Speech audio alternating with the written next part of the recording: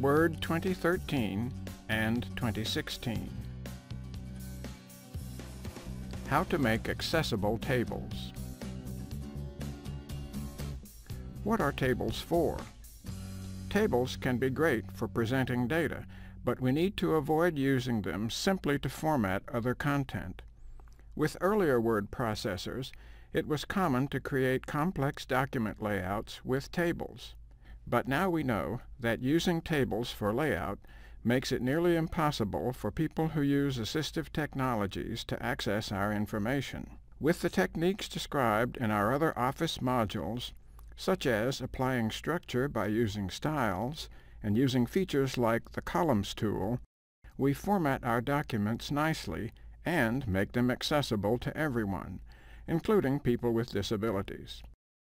To create accessible tables for the presentation of data, we need to keep them simple. To do so, follow these steps. Setting the table. Let's say you have some data to present and decide to use a table. Where do you begin? Before you insert your table, it's a good idea to know how many columns and rows you need. Remember to allow a row for the column headers. The width of your columns should also be given some consideration so that the table does not exceed the width of the page. For some tables, you may need to change the page orientation to landscape to give yourself more room horizontally.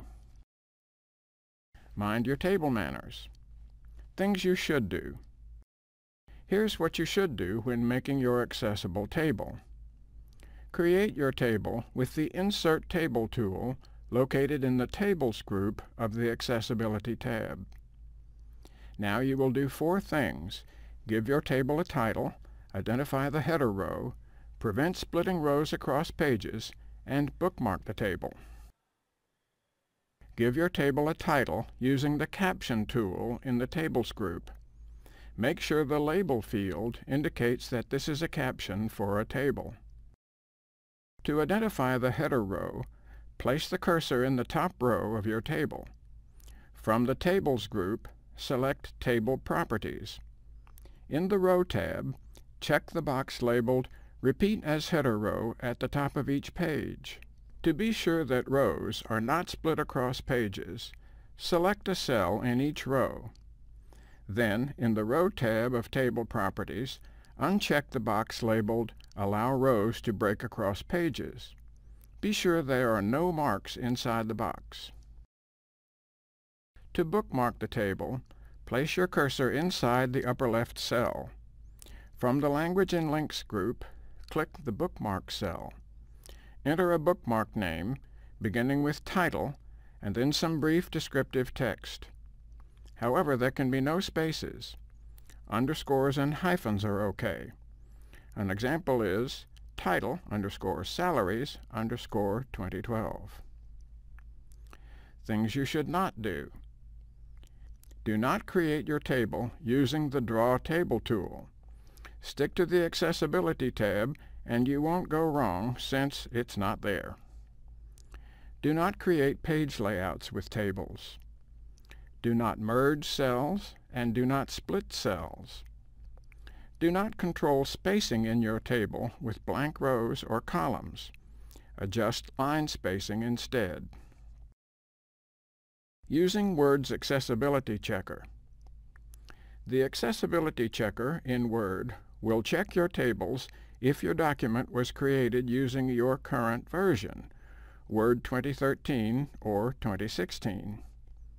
If your document was created with a different version of Word, refer to the module Using the Accessibility Checker for instructions on converting your document to your current version of Word. Dessert is optional. Here are 2 more things you can do if you need to. If you format your table with grid lines showing, and the text is too close to the lines, it may be hard to read for those with limited vision. To add more space around the text, open the Table Properties dialog, select the Table tab, and click on Options. Under Default Cell Margins, you may set top, bottom, left, and right margins. If your document contains several tables and you want their formatting to be consistent, you may create a default table format. Then each table you create with the Insert Table tool will have that format. The method for doing this is beyond the scope of this module.